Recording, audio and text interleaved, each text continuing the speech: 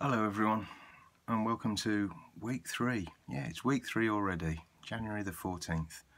How did you get on with your second weekend?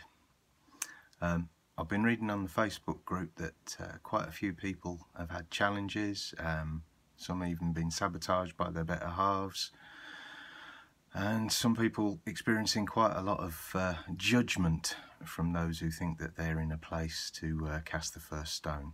What I'd say to everybody is we're all doing our own little journey.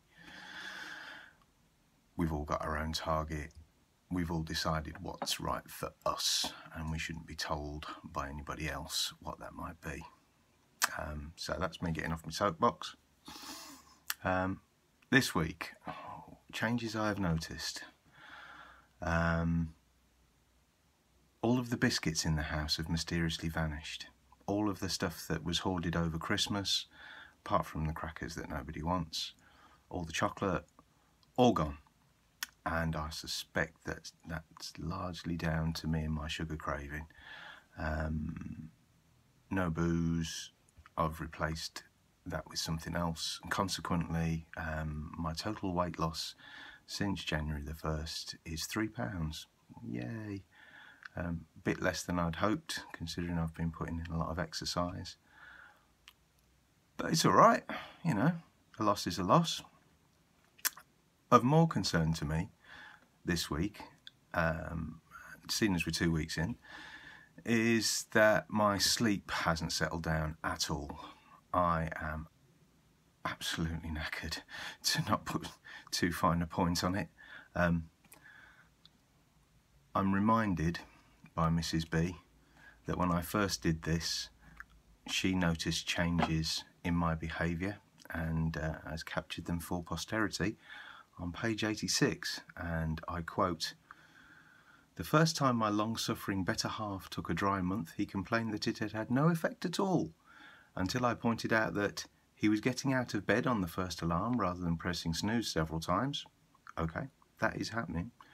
He'd started singing in the shower. Not so much. He wasn't snoring. Can't tell you about that one. And spent a lot less time frantically rushing around the house yelling, 'Where are my keys? Have you seen my wallet? What did I do with my phone?' Yep, that's all changed too. By the end of the month, he was £7 lighter and annoyingly energetic at the weekend. Well, I suppose I'm on course for £7 lighter if I'm £3 down halfway through. Energetic at the weekend? Well, I did a 70k bike ride yesterday with my triathlete mate Paul, and I didn't die, although my legs do feel somewhat jelly-like today. But it's the sleep thing. It really is. It's the sleep thing that's getting to me. I've had one night where I've slept and felt like I've had the full allocation.